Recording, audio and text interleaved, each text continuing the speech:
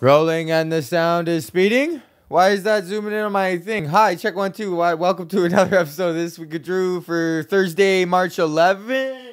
March 11th, 2021. What's going on? On today's episode, I'm going to talk about Oprah. And, in the beginning of the show, I got a wicked rhyme with my freestyle flow. I got hippity hop coming out my big toe. And out my right toe is a nug.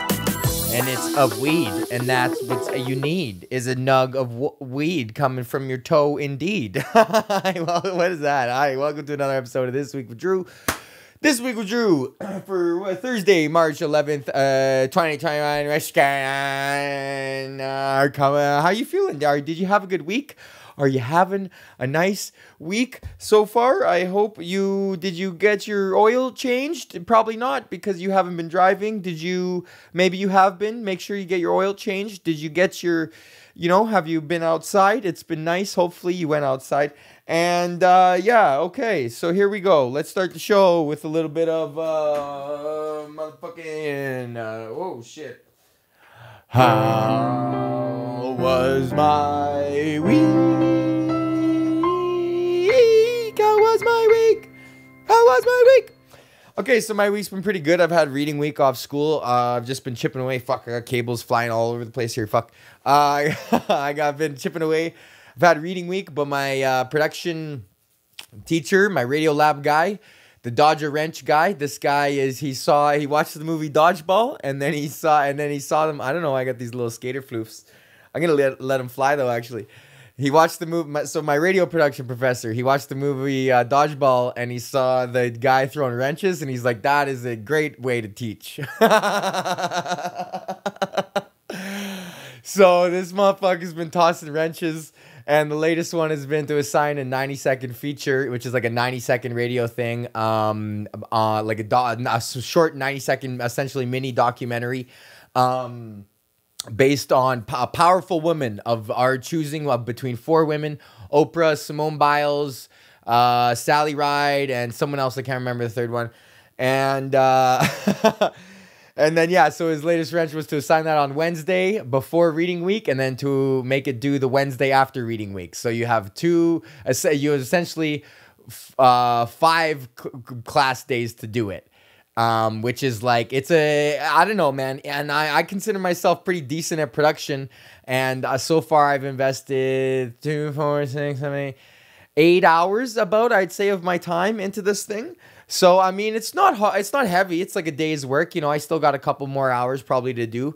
But, it's like, and that's for me, like, having production experience, So I don't know how some of these kids that are coming at 18, fucking never using this sort of stuff before, and now they got to do this, man. I don't know. So But so I've just been chipping away at that. I get up, I take Terry in the morning, and then I just sit in front of this computer and I look at the recording software. All day, I look at recording software, which is like, I used to think about that. Like, whoa, I wonder what like actually working in a studio would be like. Cause I've never actually like worked in a studio. I've like only like, sold products to studios. I'm like it's like a medical salesman. You know what I mean? Like, I'm not a doctor, but I know how these drugs work. So I've never actually like fucking worked in a studio, despite all the like studio like work and like training and stuff that I've had. So now that I'm actually experiencing just like what it's like to sit in front of it's just sitting in front of a computer all day. It's still just a fucking computer job, which is like, it's all right. At least it's a fun computer job where you get to listen to music and like beat match and fucking bam. Bam, bam, ba, ba, ba, bam, bam, bam, like listen to the same fucking songs over and over again. And it's all right because it's like a creative thing. You get to like be creative and stuff. So it's definitely like, but it is still essentially just sitting in front of a computer all day, which I don't know about that. I don't know how I like that. So this is good about school, because in the beginning I was thinking like, yeah, production would be a sick route for me to take, especially because I like it and stuff and I already know it and stuff. But now it's like, fuck, do I really want to sit in front of a computer all day? Like, do I really want to? I don't know what I want to do. I feel like I want to write. I want to be a writer. Like, obviously, I want to write scripts though, and I think I want to write commercials. That's the thing that I'm having the most fun doing, is writing commercials, because it's the most like sketch writing, and because it's like you literally have to write a little sketch and then just put a little tagline at the end. Find the fucking find the juice of what it is. You know, I recently saw a great advertisement that is so simple, but it was just like people like leaving their house with no pants on, and it was just like, or like get serving spaghetti that wasn't cooked with sauce on it, but the sauce was cooked, but the spaghetti wasn't. And then it was just like, you wouldn't do this halfway, so why do you do your mask halfway? And it shows a guy with his mask under his nose, and it's just like, boom. And all you got to think about is like, okay, so what are we trying to say here? Well, like, you're half-assing your mask. Like, don't do that. So and then you just give examples of other things that are half-asses. And then you just get to sit there and brainstorm, like, what if a guy served a pasta that wasn't cooked? What if a guy fucking left his house with no pants on? And then you get to start firing off jokes, which is sick. And I immediately, as I saw that, I was just like, I know exactly what this commercial's for. Just because of this class in advertising, I was like, oh, pay no attention to the man behind the curtain. So yeah, so I've had this week off of school and just hanging out with Terry, and fucking, it's been good. I hope you also had a good week. Now I got to think about what I'm gonna do in the summertime, because hopefully if comedy comes back up, I don't know how much income. Obviously I'm gonna do as much stand-up as I can, but I don't think my income will be back to where it was pre-pandemic for a couple years at least, in terms of like live shows. You know, the Zoom shows, I don't know. It's not the same juice, man. A lot of guys are doing them and they're making money, and it's just like, all right, man. Like, for me, it's like, you're not even doing comedy anymore, bro. Like, you're out. You might as well have a day job now, because that is not comedy. And I've done a couple, and it's like, it feels like, I don't know. I mean, it is, I guess, because you're telling jokes in front of people, but it's not the fucking juice, man. The juice is the night out. It's the fucking going to the place and standing there and waiting in line and getting your ticket and going and sitting down and ordering the drinks and the fucking atmosphere and the people. And you're like, oh, I hope the guy's funny, blah, blah, blah. Man, oh, I see him on YouTube, blah, blah, blah. And then the whole fucking juice of it, man. And then the lights go down, and then the fucking bump, and then the fucking thing pops off, and it's like, woo! And then the wave rides, and it's a completely unpredictable experience. And you're there with them in the thing, and they're feeding off you, and it's not, and you know, and you can get that sort of like, you can feel it, man. Like, my shit is like Kiss, bro. Like, you know, like, they're way better live. It doesn't translate, man, because of the way that, you know, I don't know, at least for me, that's what I get off of it. That was why I did it. That's why it's like any life. That's why I've consumed my life with live performance, you know, because that's what the juice is the live performance aspect. And that's why I think I had a hard time transitioning into commercial acting and film acting, was because of the acting that I do is theater acting. It's stage acting. It's a completely different type of acting. And I don't know, I guess it just doesn't translate. I know it's a skill I could learn for sure, but I just feel like it's I don't know, man. That's still like, and then doing 100 takes of the same line just to get a fucking one little thing out, you know, just to make sure you get the right thing. It's like, there's just something about the gamble of the live thing, where it's like this whole fucking thing could come crashing down at any moment.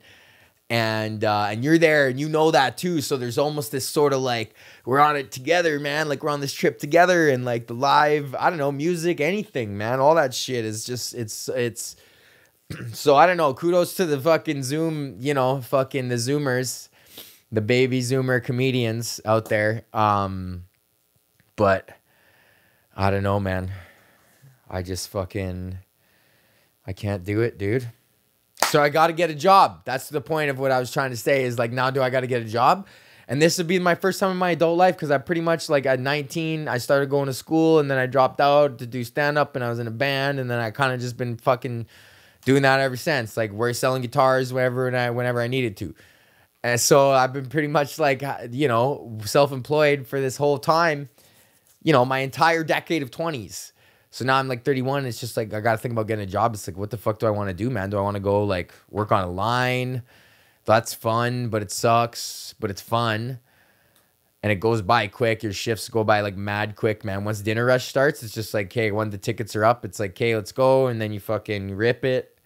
Even though I only worked at a fucking Earl's for like 6 months in high school, it was still Earl's Tim Palace, man. That was a good ride. Gretzky ate there, man. Fucking Gretzky ate there when Los and Mink were working, and Los made him a fucking 99, a cake with a 99 on it, and he sent it out, and I think Gretzky didn't eat it. I'll have to get Los on the phone right now.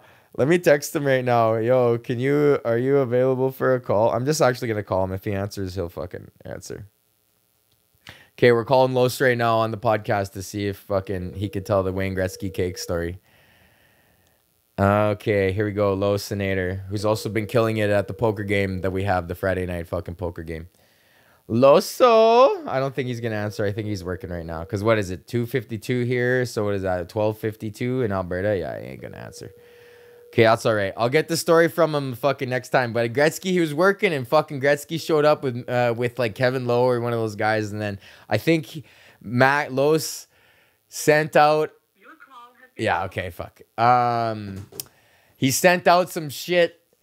He sent out a cake that they didn't order that had a 99 on it. And I think they're like, what the fuck, man? Like, just leave us alone. And they went over to get a picture with him and stuff. I can't remember the exact story. Okay. How's my week? What's going on? What do we got now? I got to get a job. I've been cooking sourdough. I don't know. I think that's it, man. I got nothing. I got no juice anymore on these fucking podcasts. Should we do a joke? Let's do a joke. Why is my thing... It's zooming in on this like it's eyeballs or some shit like that. Like it thinks that the knobs on my SG are eyeballs. But they're not the knobs on my SG. Okay. Let's look in the joke book here.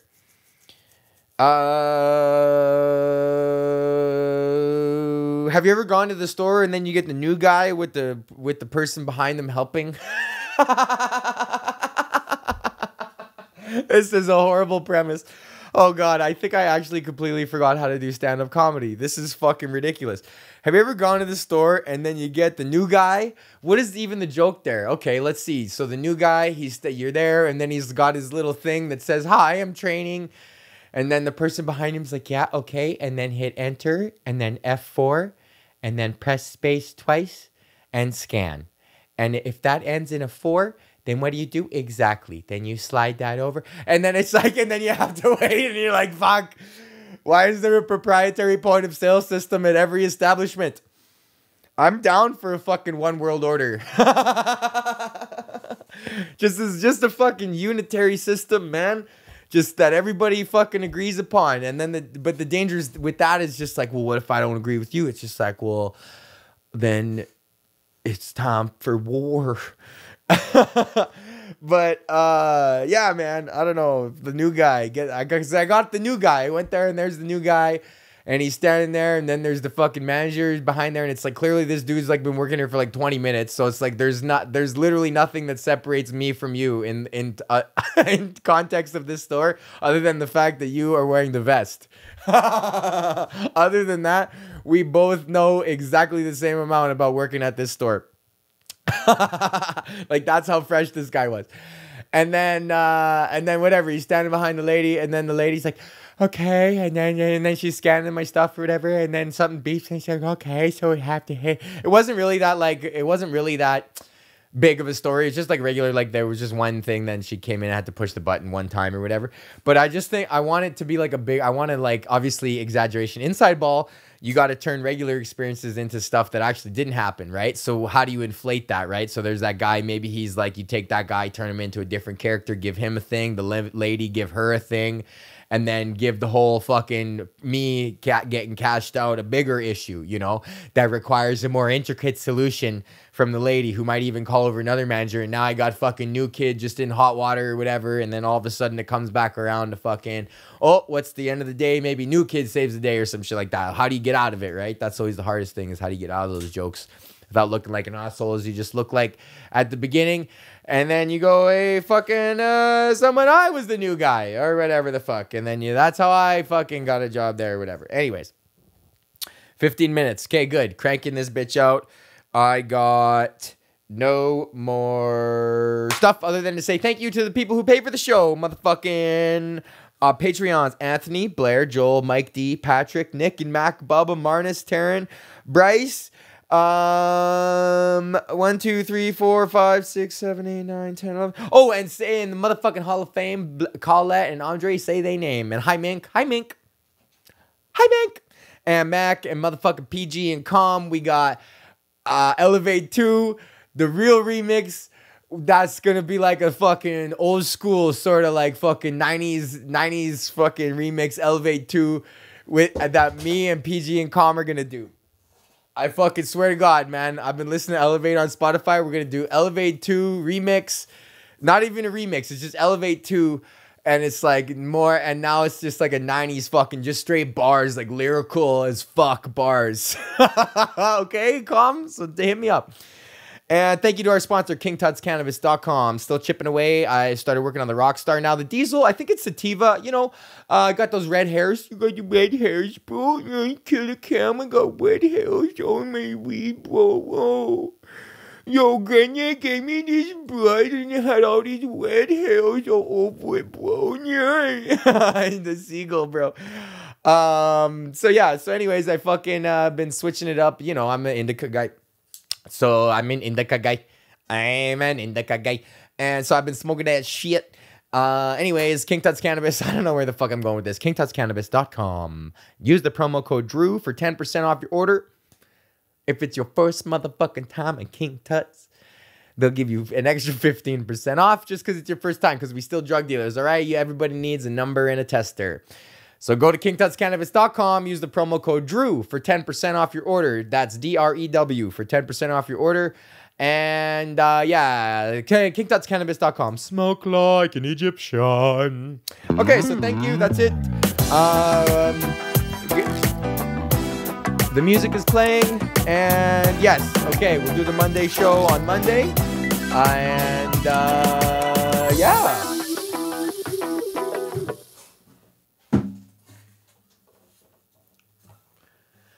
Well, I take 3 poops, then I get high. How do you start your day? Oh me, oh my. Well, I take 3 poops, and then I get high.